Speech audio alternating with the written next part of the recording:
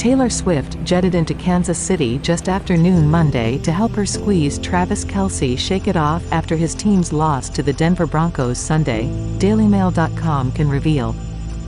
The Chiefs' tight end, who played without his Lucky Charm girlfriend cheering from the stands in snowy Denver, took a disappointing trip home late Sunday night with the team.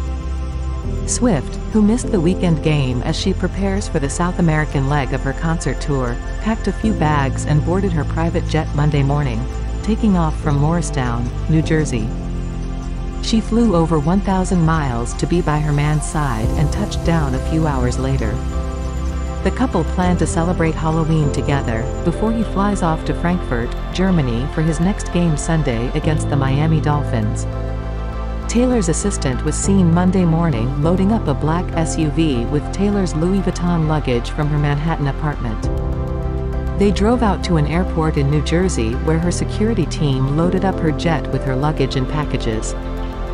Kelce's whirlwind romance with the pop superstar has dominated headlines over the past month, but the pair will have to get used to the distance soon, with Taylor set to kick off the international leg of her Eras Tour in Buenos Aires, Argentina, next month.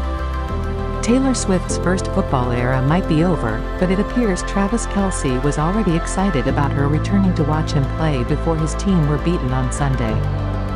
Kelce and the Kansas City Chiefs fell to a surprise 24-9 defeat by the Broncos in snowy Denver on Sunday afternoon, with Swift missing the game and turning her full focus back to her tour dates. Kelce has been playing magnificently with Swift watching him from the stands, and the Chiefs won all of the 4 games that she went to see.